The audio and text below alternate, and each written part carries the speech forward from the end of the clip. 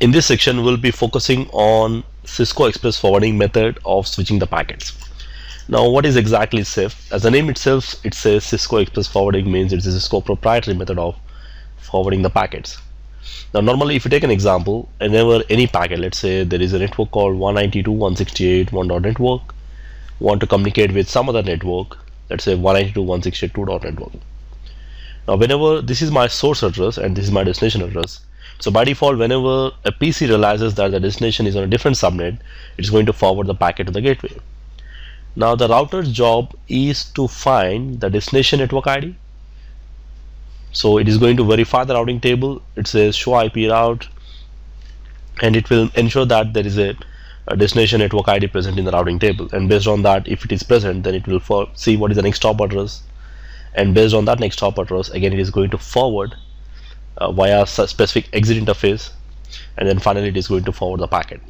This is our traditional layer 3 lookup, which generally happens in our routers, or if you are doing any routing process, this is the default process. Now, this CEF is something an advance to this process. So CEF is going to ensure that this process can happen much faster than a default process. Let's try to see what are the different types of methods first before we get into the CEF concept. Now, before CEF, we have some two initial methods which was generally used to forward your packets. The first one is process switching. Now, in case of process switching, whenever any packet enters the router, so router is going to do some layer 3 lookup, which is a more like a software based. It's going to check the destination network ID, and then it is going to check the next hop IP address, and then it will see what is the exit interface for that next hop IP address, and then finally it is going to forward the packet. Now, similar way, if any other packet comes, again the same process happens one more time. So which means every time whenever any packet comes, even if it is for the same destination, so it is still going to do the lookup. That is something what happens in case of process switching. It requires a CPU. The router CPU has to be personally involved in each and every forwarding decision. So which means in each and every packet entering the router, it is going to do the layer 3 lookup and forward the packet. Now, in this way, it is going to add some more overhead on the router, or a multi-layer switches we can say. So whatever routing process. Now then we have something called fast switching method. Now, in case of fast switching method, what it is going to do is it is going to do the same job what generally process switching is going to do. Like whenever any packet comes, it is going to see the destination network ID, and then see the next hop IP address, and then what is the exit interface, and then forward the packet. And after that, it is going to cache this information in the router cache. It's going to maintain that information in the cache, so that if any other user want to go for the same destination, probably it doesn't need to do the routing lookup. It will simply cache this information and forward out of this specific interface.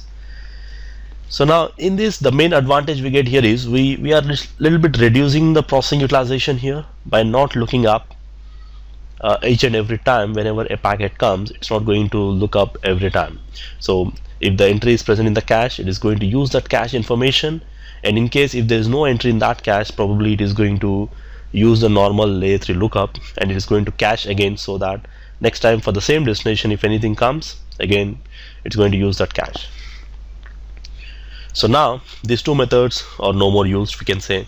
Now Cisco introduced something called a new method, Cisco Express Forwarding method.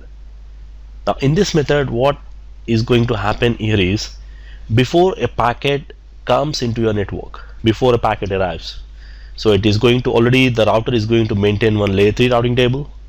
Now this layer 3 routing table is taken in your hardware. So which means this layer 3 table is being downloaded to the hardware, and the processing is done at the hardware level rather than doing at the software level. So which means the processing is not going to happen in your routing table. Instead, it is going to done on the hardware.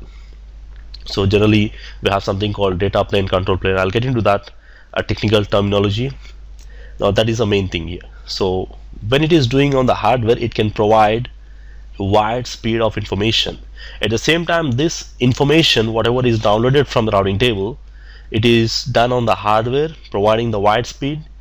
At the same time, it is proactively doing these things, which means before the packet arrives, it is proactively downloading that information and then keeping that information in your hardware so that the entire packet switches through your hardware, and it's going to provide a wide speed performance.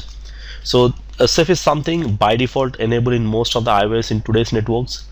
It's going to optimize the router to make it able to forward the packets much faster than normal. So let's try to get into some more in detail about this CEF, Cisco Express Forwarding. In most of the layer 3 switches, we have layer 3 switches as well as the routers, we can say. So if I specifically say switches, means it also applies for the routers here. Now majorly we have two planes here. We have something called control plane and your data plane. So the control plane, I can say it's more like a software information which is going to build a routing table we call as RIB, routing information based table, and based on that routing table, now CEF is going to copy this routing table information is carried into your data plane. So now in the data plane you are going to have two tables. We have something called FIB, forwarding information base, and then we have something called adjacency table. So I have that in my next slide here. Now this is your FIB table. Now this is your layer 3 engine, which is your normal control plane, and this is your data plane here.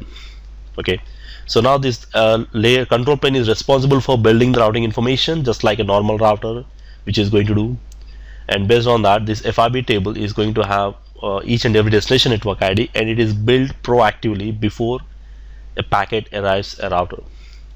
So which means let's say if I say 192.168.2. network is the destination network ID, and to reach that destination we have a next hop of let's say 10.1.1.1.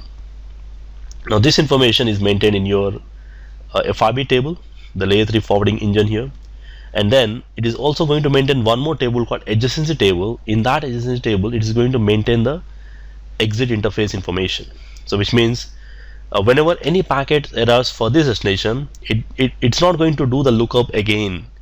So the lookup is pre-built. It's going to simply forward the packet out of that exit interface without actually doing the routing lookup, without the software processing going on here, because it is something pre-built already.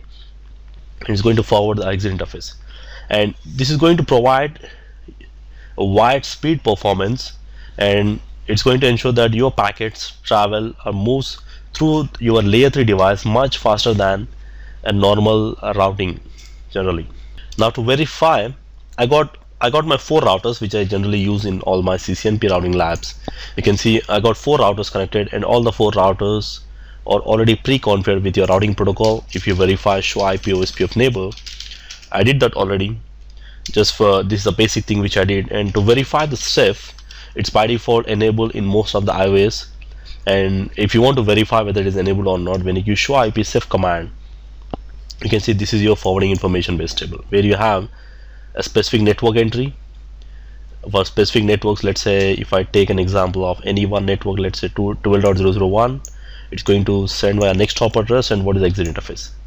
Now this is something pre-built, and this is done based on your routing table. Again, it is not going to decide any best routes, all the best routes whatever is given by the routing table, and based on that it is going to maintain that information, so that if any packet comes for these specific destinations, it's going to simply forward the packet out of S1 by 1 interface.